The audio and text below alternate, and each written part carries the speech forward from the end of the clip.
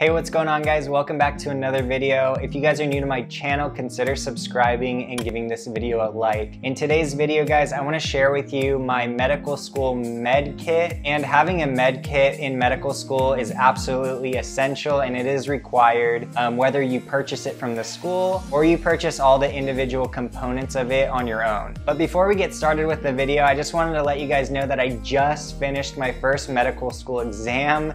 And it was a doozy. It was pretty hard, you guys. I totally wasn't expecting it to be that difficult. And I feel like it wasn't difficult in the sense of the content, but if this makes any sense, it was more difficult in the way they were asking the questions. The nice thing about the exam though was that we actually got our score right after we took it. So I knew immediately that I passed my first medical school exam.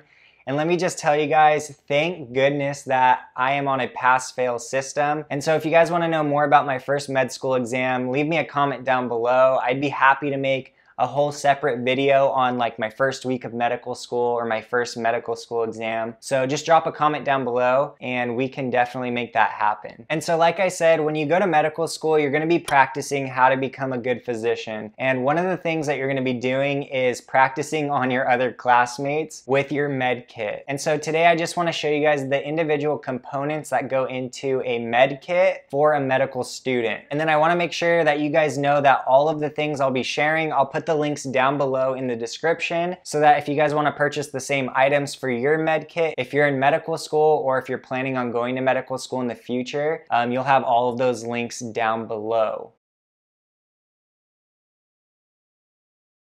So one of the most important things and probably the most iconic item that will be in your med kit is a stethoscope. I got my stethoscope from my fiance and her family, and it really was a gift for getting into medical school. So the stethoscope I have is the Littmann Classic 3. So that is your typical medical student stethoscope. They are really well made, and some people actually do the Littmann cardiology stethoscope, but as a medical student, that's really not necessary. So I would just stick with the Classic 3, and this one is also a lot cheaper. So you can find these for like between $70 to $110, and they're like super customizable. So you guys can get like different colors of tubing. You can change the color of the metal, and then you can also get your name engraved on the metal. So then if you lose it, like in lab or lecture, somebody knows who it actually belongs to. So if you can get a stethoscope gifted to you as like a way of saying congratulations for getting into medical school, that is definitely the best way of doing it because it's free for you. But if you do end up buying your own, definitely check out the links down below and you can find a pretty affordable price down there. All right, so the second component and probably the most expensive part of your med kit is gonna be your otoscope and your ophthalmoscope. Now, I purchased mine separately, so everything in my med kit I didn't get from the school. So my school sells their own med kit and I opted to not purchase theirs because theirs was obviously more expensive. It was about $850, and everything I bought for my med kit was probably right around $500 to $550. So I saved a good $300 doing it on my own. And so the otoscope and the ophthalmoscope that I got are the Welch Allyn. So Welch Allyn is a really well-known name brand for these types of things. And so I highly recommend, if you can afford it, go for a Welch Allyn, because in the end, even though you're not gonna be using it that much in medical school or even throughout your career as a physician, it's really nice to have a nice otoscope and ophthalmoscope that you can have at home. So if someone you know, like a family member or a friend, you know, needs to come and see you because they're sick or they have an ear infection or something wrong with their throat, you have the proper tools to be able to evaluate them just simply in your home. And so let me open this up for you guys so that you can actually see what they look like. So this is my ophthalmoscope. This is what you would use to give someone an eye exam. So if you just turn this on right here, you can see that there's a pretty bright light that you would use to actually look through someone's pupil. And then you actually use this eyepiece back here to look through. And it kind of magnifies and brightens everything up because you're looking in such a dark space, which is in the eye. And then this is the otoscope. And then this also has a light, so if you just turn that, then you can see that there's a light. And then you would look through back here, and then this is actually used to look inside people's ears and their nose, use it to look in their back of their throat. So there's a lot of uses for an otoscope, but the majority of the time, you're gonna be using this to look into somebody's ear. So like I said, these are very expensive. So this particular set is actually called the Welch Allyn 92820, and it is a pocket scope. So it's pretty small. As you can see how it fits in my hand, it's very comfortable, it's very heavy and feels very durable. So I highly recommend this set. I got mine for about $490 off of readingmedical.com. So I'll put that link in the description as well, so that if you guys want to purchase this particular set, the link will be down in the description for your convenience. All right, so the third thing that you guys are gonna need for your med kit is a blood pressure cuff. Now, you guys all know what blood pressure cuffs are used for, and so I'm not gonna really explain it, but this is the one I got. This is a blood pressure cuff that my fiance used in nursing school, and she simply just gave it to me to use now that I'm in medical school. So I didn't have to pay anything for this, but you can find some really affordable blood pressure cuffs on Amazon. And then there's also sites like allheart.com and Reading Medical. And so when you guys need to buy a blood pressure cuff, you can check out those two sites, or you can always get it off of Amazon. All right, so the fourth thing that you guys are gonna need for your med kit is a tuning fork. Now this specifically is called a 512 tuning fork.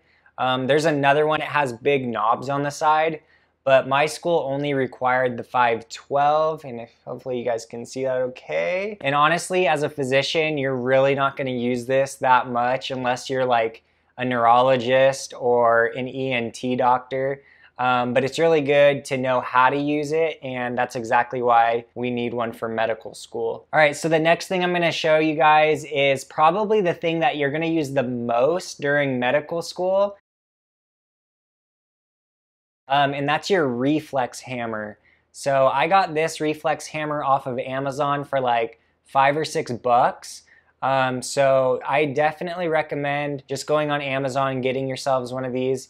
You guys obviously know what these are used for. The most common thing is to check your patellar reflex, which is right below your kneecap. But there's also other reflexes like in your arm and in your ankle. So there are other places where you're gonna be using this. And personally, I haven't learned all of the uses for it. But in the end, my dad was telling me that he doesn't even use a reflex hammer anymore. He's an ER physician. He just uses the bell of his stethoscope. So you can use this, basically anything that's kind of hard and can be used to whack a tendon basically. All right, so we're almost done. There's two more items that you're gonna need in your med kit, and the next one is going to be an eye chart. So the eye chart is something you guys have all seen before. I'm sure you guys have had to use one of these when you were getting your driver's license at one point. I know for me, my eyes are not very good, so I've actually had to go to an optometrist before and get my pupils dilated and get my eyes checked. And I actually had to use one of these as well. Or should I say, I had to have one of these used on me. And so the one I have, I got it off of Amazon as well. Mine is double-sided. So you have this side, which I honestly don't know what it's for yet because we haven't used this in medical school yet. But obviously this one is your traditional side. And then honestly down here, I'm not sure what the red and the green are for, but I'm assuming it's to check to see if you're red-green colorblind, but I could be completely wrong about that. So definitely don't hold me to that, but this is something that you guys are gonna need in your med kit.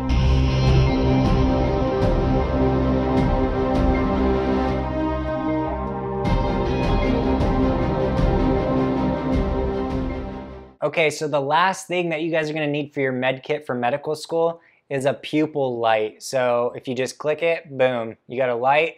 And then on here on the side, it actually shows you the different sizes your pupil can dilate to. And essentially this is to check your pupil reflex. And I'm sure it has to do with your optic nerve, which is one of your cranial nerves. but I'm not 100% sure on that because I'm still a first year medical student, but it just makes sense, right? But one of the coolest things about using one of these lights is that if you shine it in one eye, the opposite eye should also dilate. So even though the other eye doesn't have light shining on it, it will still dilate. And that's one of the tests that this thing will be used for, as well as to just see if the pupils do dilate and constrict when a light source is used. So guys, those are all of the instruments that I have in my med kit, and those are all of the things that I'm required to have and to bring to lab each week.